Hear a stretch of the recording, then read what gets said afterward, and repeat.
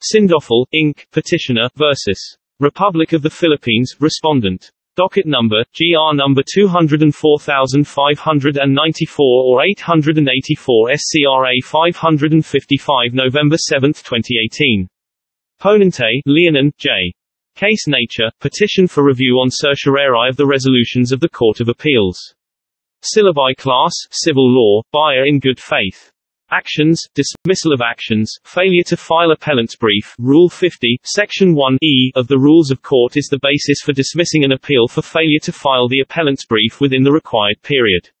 Rule 50, Section 1E of the Rules of Court is the basis for dismissing an appeal for failure to file the appellant's brief within the required period. Rule 50 Dismissal of Appeal Section 1.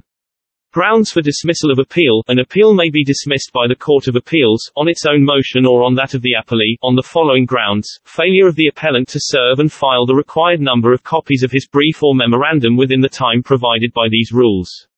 With the use of the permissive may, it has been held that the dismissal is directory, not mandatory, with the discretion to be exercised soundly and in accordance with the tenets of justice and fair play, and, having in mind the circumstances obtaining in each case. Attorneys, legal ethics. It is already settled that the negligence of the clerks and employees of a lawyer binds the latter.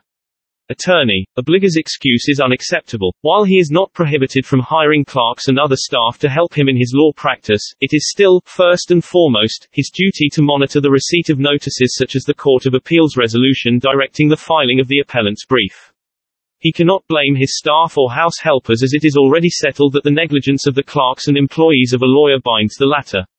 That he is not even sure what happened to the resolution shows his carelessness, and this negligence is one that ordinary diligence could have guarded against. He should have devised a system in his law office whereby his clerks are to immediately route the notices they receive to the handling lawyer, because the reglementary period for filing an appeal brief runs from their receipt.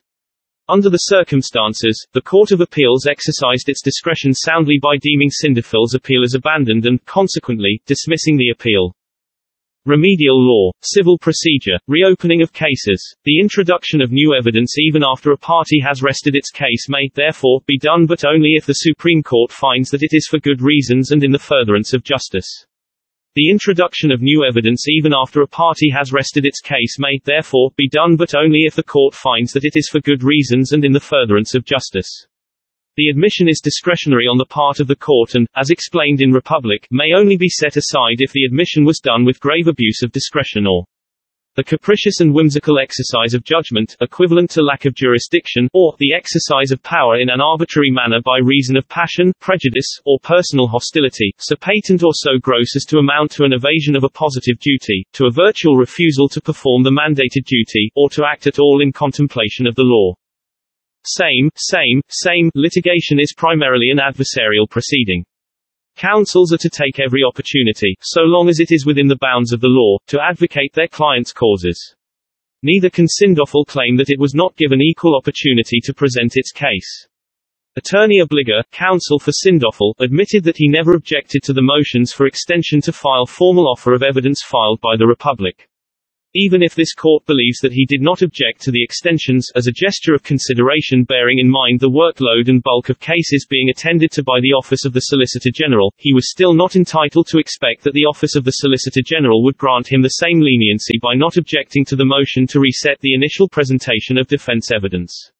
Litigation is primarily an adversarial proceeding. Counsels are to take every opportunity, so long as it is within the bounds of the law, to advocate their clients' causes.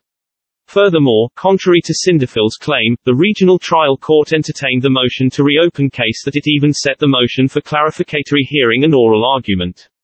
However, Attorney Obliger again absented himself during the scheduled hearing. Given the foregoing, the regional trial court did not gravely abuse its discretion in deciding the case despite the filing of the motion to reopen case.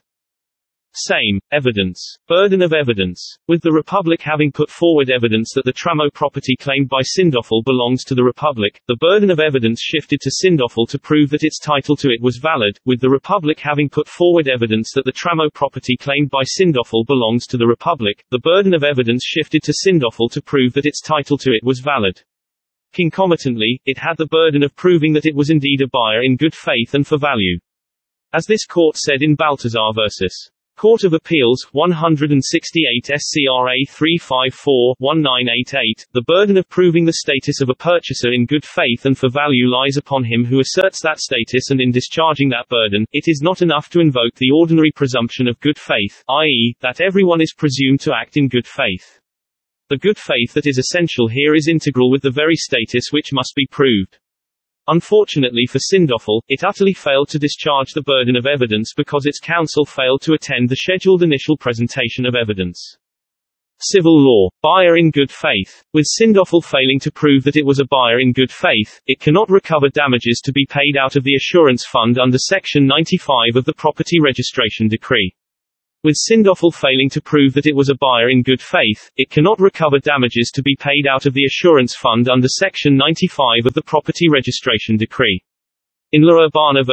Bernardo, this court held that it is a condition sine qua non that the person who brings an action for damages against the assurance fund be the registered owner, and, as to holders of transfer certificates of title, that they be innocent purchasers in good faith and for value.